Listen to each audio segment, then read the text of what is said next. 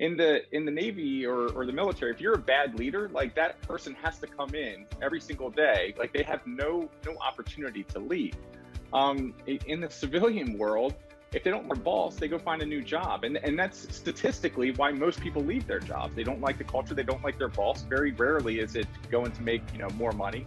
So I think unlearning that, it's not necessarily treating people with decency and respect, because that should be in the military as well, but understanding that this is now a two-sided equation, because it's not two-sided in the military. There's a bunch of other things you certainly have to unlearn in scaling and growing a business, but it's interesting that you keyed in on that, because leadership and fostering a culture that inspires and brings people around the common vision is one of the most important things you can do. Welcome to Grow Think Tank. This is the one and only place where you will get insight from the founders and the CEOs of the fastest growing privately held companies. I am the host. My name is Gene Hammett. I help leaders and their teams navigate the defining moments of their growth. Are you ready to grow? Leadership is about constant and evolution. When you evolve as a leader, you can create opportunity to meet new challenges, hire the right people, build the right team, and continue your journey of leadership. But here's the reality. It's hard. There's a lot of things pull you in different directions, a lot of meetings, a lot of emails that you get that keep you from evolving the way you want to. I know I felt that way when I ran a business up to about 5 or 6 million, and I felt like I was doing the right things, but something kept getting in the way. I was afraid to ask for help. Well, when you think of tuning into this podcast, I want you to look at this as a chance to look at what others have done and what they've had to unlearn, if you will. In fact, today we're going to talk about unlearning leadership. That is with Ryan Hogan, the founder of Hunt a Killer. They're one of the Inc. 5000 companies that have grown really fast. They're still on a trajectory to grow this year beyond belief. But when I share with you some of the insights behind what did he need to unlearn as a leader of something that he took from the military to bring into civilian life, you will be able to see exactly what you could do next if you want to continue your evolution as a leader. One of the other things we talked about was the importance of hiring the right people. What are the key elements of that? And so when you tune into this episode, you will learn a lot of different things to take your leadership to the next level. When I say evolving as a leader, hopefully you think of a plan that you're creating. Hopefully you know the skills that you're adding on. You know exactly what you could do. If you don't know exactly what skills you're adding, what your plan for that is, then I'd like to offer you something really interesting. You have a chance to sit down with me, have a conversation about your business, about your leadership, and about your growth, and it's absolutely free. I want to meet my audience, and if you got a team of 10 people or more, then you can go to my website, genehammett.com, and go to Start Your Journey. That will be a chance for you to learn how to put together the plan, identify the skills, and really get clear about how you're evolving as a leader. Just go to genehammett.com and click on Start Your Journey. Now here's the interview with Ryan. Ryan, how are you? Good. How are you, Gene? Fantastic. We're having a great episode here for Grow Think Tank about leadership and culture of fast growth companies. So tell us about Hunt a Killer. Yeah, so Hunt a Killer today is an immersive subscription experience where we deliver physical items to your door each month. So each month you receive clues and items and correspondence, and it immerses you in this universe that we have created. Well, your business model, subscription, so you have lots of users and you've grown really fast. What's been the key there? So there's been quite a few keys for sure. One is performance marketing has certainly been in our favor over the past few years. We have really found ways to unlock digital advertising. So things like Facebook and YouTube and other platforms where we can go out and spend a few bucks and get a few more bucks back.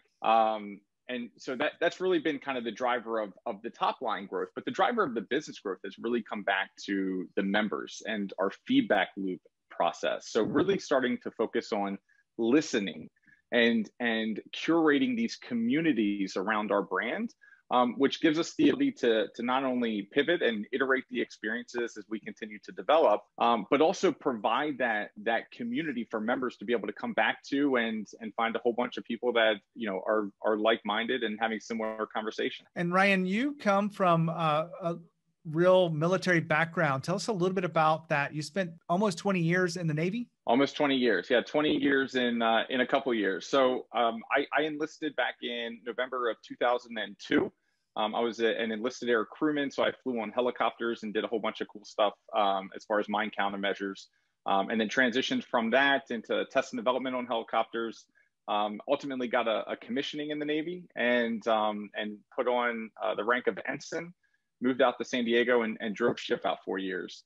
But that's when I was also in the middle of Hunt to Killer, and Hunt to Killer was in the middle of taking off. So like Hunt to Killer provided an opportunity for me to follow my passions and my dreams, and get out of active duty and join the reserves. Well, one of the things I've seen from a lot of leaders across the fast growth companies and even outside of that is coming back into leading a team of civilians is a little bit of an adjustment. You have to unlearn some things. What are some of the things that you had to unlearn to be the leader that you are today?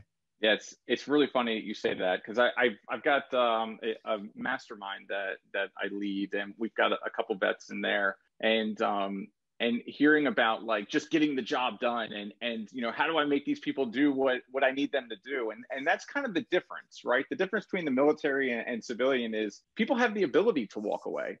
In the Navy or the military, if you're a bad leader, like that person has to come in every single day. Like they have no opportunity to leave. In the civilian world, if they don't like their boss, they go find a new job. And that's statistically why most people leave their jobs. They don't like the culture. They don't like their boss. Very rarely is it going to make, more money. So I think unlearning that, and not necessarily treating people with decency and respect, because that should be in the military as well, but understanding that this is now a two-sided equation, because it's not two-sided in the military. There's a bunch of other things you certainly have to unlearn in scaling and growing a business, but it's interesting that you keyed in on that, because leadership and fostering a culture that inspires and brings people around the common vision is one of the most important things you can do.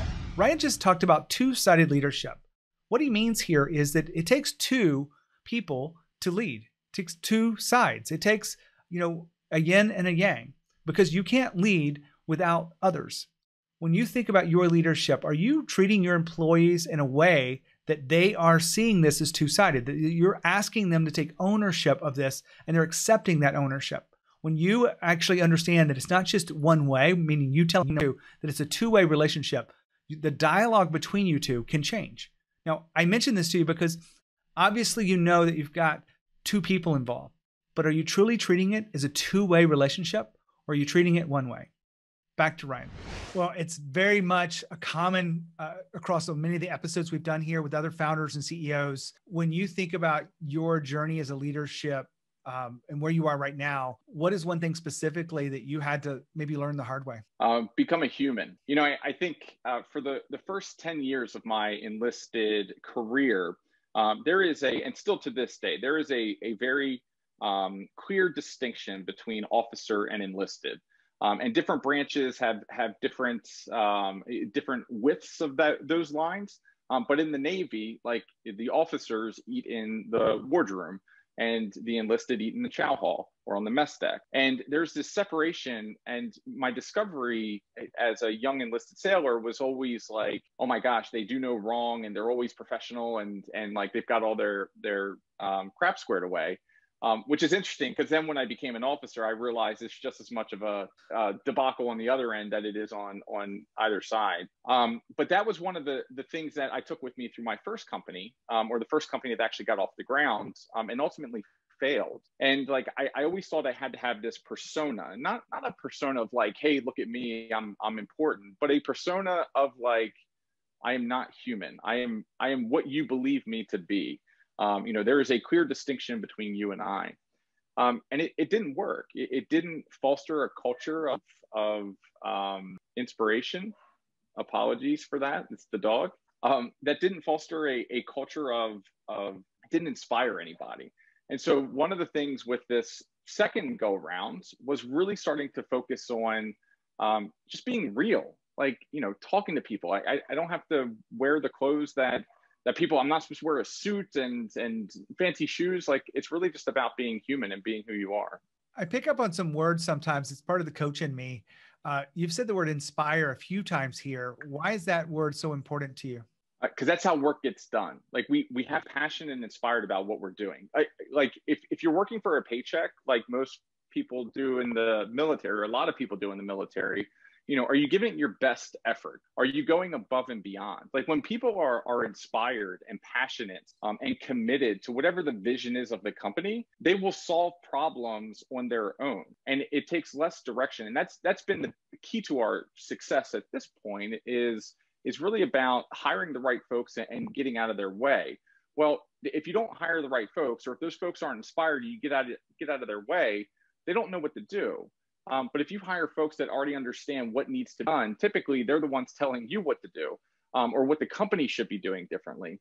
And that's really where you start to see organizational change. But that stuff doesn't happen if people are not passionate, or don't believe in the vision of the organization. You're speaking some of the language that I talk about all the time with my clients that want to excel and create a culture of ownership. Is that something you think about, creating a sense of ownership or feeling of ownership across the company? Yes, absolutely. And ownership is important. I saw a great quote a couple months ago, and it was, how can we expect people to act like owners if they aren't owners? And so I think ownership as a foundation actually starts with equity incentive programs. And so, if we're just paying a check, like, is there real ownership if there's no vested interest in the success of the organization? So I think it starts with that. And that's just kind of table stakes, the foundation. And from there it grows. And that's not to say that, like, whatever strategy you have is going to be perfect, because our organization has hit these inflection points time and time again where things change. And all day long you can say, hey, if you see something, fix it, or if you see something, do something. And that's really been our motto lately. But the minute you have a new team or a new department and they are taking over responsibilities that you used to have, it's not malicious. It's just human nature that when you see a problem, you're like, oh, there's a team for that. They got it. And it starts to kind of break down that ownership and that accountability, and put these stovepipes in place. And so we focus a lot of our energy today on breaking those types of things down, so that we're just finding problems and we're coming up with great solutions. I'm not sure if you caught that, but Ryan just talked about ownership and the need for equity programs. Very powerful way to create ownership is by giving them actual equity. And that is one way to create that feeling of ownership. But I've been studying fast growth companies, and you don't have to actually give up equity. This is one place where Ryan and I might disagree on this, but you can actually create leadership that inspires people to feel like owners without equity. You can give them a place where they feel like they're growing, where the time there is aligned not only for their growth, but the company growth. They can feel truly connected. They feel transparent and open. They feel a part of the mission, the vision of the company, and all that can happen if you have the right things in place and you don't need equity. That's just my 2 cents, but hopefully you will find your path to creating a culture of ownership, because that's what I think is important if you want your company to grow. Back to Ryan. I want to take you back to something you said, Ryan, about hiring the right people. It's always been a tough job market. It's really tough to find the most talented people to grow the business. When you say hire the right people, what are the kind of things you're looking for, or what's that process look like for you that makes that possible? Yeah. So the first thing, and I think we've got a pretty good process that I'm confident in, and it takes a long time. And we took some pages from the book of Who. And so, like, the first thing we do is a phone screening. Second is the Who interview. Third is the focused interview. And all of these have different objectives. And once someone gets through our process, they have not only been tested for, like, what it has their experience brought to life that they can bring from a value standpoint to the organization, but also that culture add we're looking for. So will they fit? Do they understand the values at Hunt a Killer, like what we hold near and dear, who we are, and will they be a good value add for those values?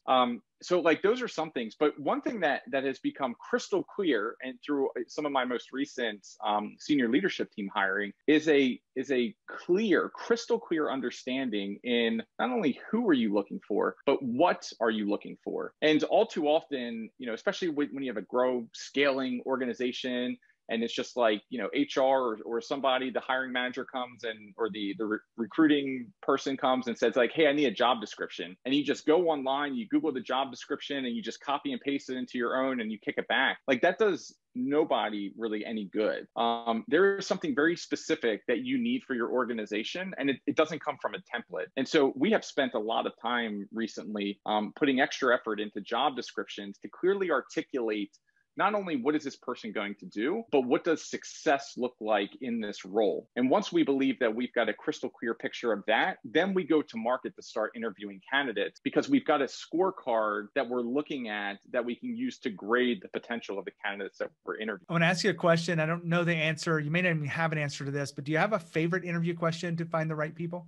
I don't. And like, listen, 10 years ago, we used to have the, hey, if you could be any food, what would you be? Or if you could have one superhero power, what would that be? And what I've learned is that when you do a deep dive on someone's resume, and the deep dive on the resume is okay, what did you do there? Great. What was your biggest win there? And you start really digging in on the value that they brought to that organization and the strategy and the thought process. Like that uncovers a lot more than just learning that someone wants to be invisible so they can, I don't know, walk through a bank terminal. I don't, whatever they do with those superhero powers. So like we really tend to not go into the crazy questions, but really into the fundamental questions to start to uncover what we believe they can bring to our organization. I can appreciate that. I've never been a big fan of the crazy questions either that Google used to throw around. Ryan, I want to go back to this whole concept of leadership. You've obviously had some ups and downs in business.